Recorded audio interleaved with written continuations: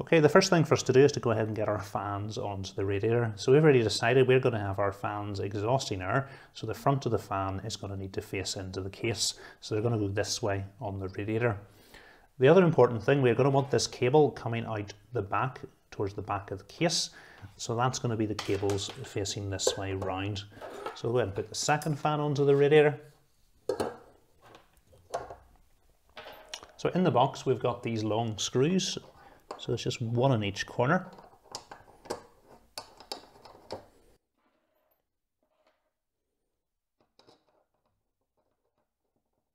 Okay, so we can go ahead and tighten these up with a screwdriver. Important, we don't want to over tighten these. If we do, there's a risk of causing noise by distorting the fan.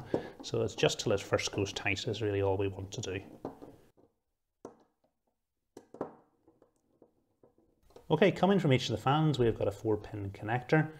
They're both going to need to go into the CPU fan header, and that's why with the AIO you get a double fan splitter cable. So all we need to do is plug that in. It's only going to go round one way. So we're now left with one connection from our fans, which we can plug into our CPU fan header. Okay, looking at the other connectors we've got a 3-pin connector coming from the pump and a 3-pin connector coming from the water block. The one coming from the pump obviously powers the pump, so it can pump water around the system. And the one coming from the water block is just to control the LED lights on the water block. There's no RGB, it's just a white LED colour, which will work very well for what I like. I normally set the RGB to white anyway, so I'm quite happy with this. Now there's another adapter that comes with the kit. It's got a SATA port on one end and it's got two 3-pin adapters on the other. So we can go ahead and plug these in.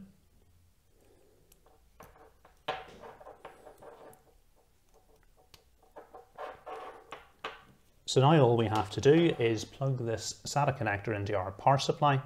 It's going to power our pump, so it works, and it's also going to power the LED on the pump head. Importantly, we're not going to have any control now over the speed of the pump.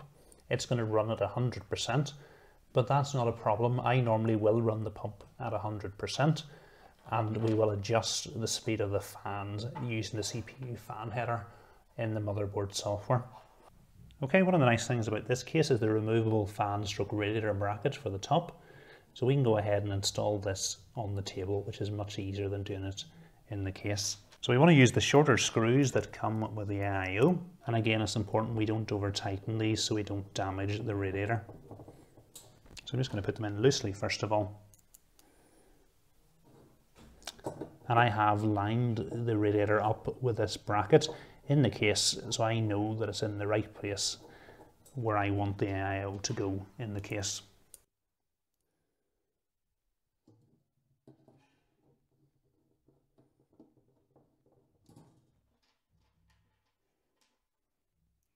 Next, we're going to need to replace the brackets for the stock CPU cooler with the ones that came with our AIO.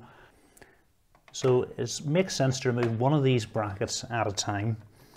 If we remove all four, the back plate will fall out. So if we just remove two, the back plate should still stay in place.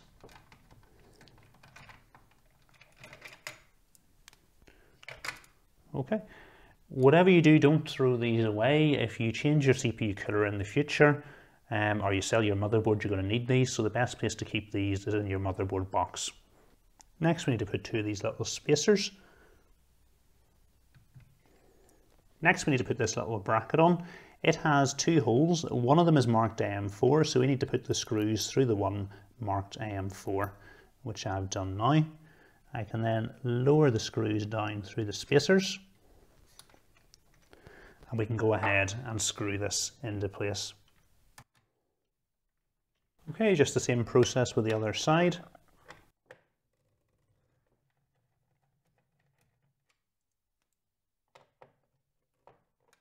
Okay, next we can go ahead and slide the bracket back into the case.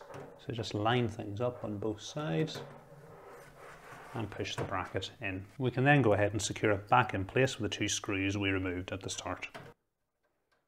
Next thing to do is to plug the cable coming from the two fans on the radiator into the CPU fan header, and it's this header here at the top right hand side of the motherboard. The one directly to the right of it is the pump header. We're obviously not going to need to use it because our pump is powered by SATA, but most AIOs will be powered by this header. So first of all, I'm just going to bring the excess cable out the back of the case.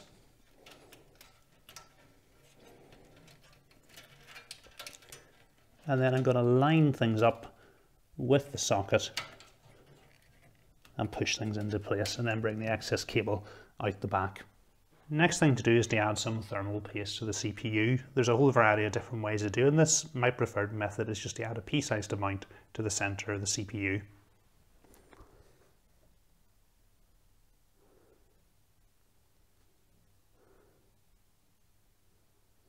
Okay, that looks about right. Just before we install the water block, it's important we go ahead and remove the plastic protection.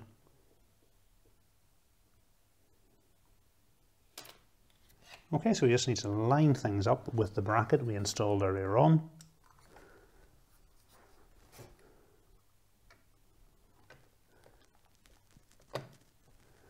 And then it's just a matter of tightening the two screws. So a few turns of one, and then a few turns of the other.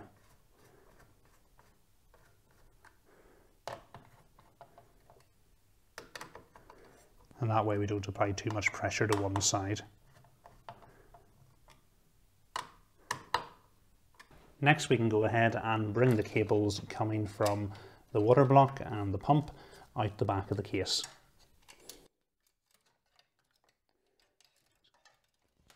Last thing to do is to take the cable coming from the pump and water block and plug it into the SATA cable coming from our power supply. So there we go, that's the AIO installed.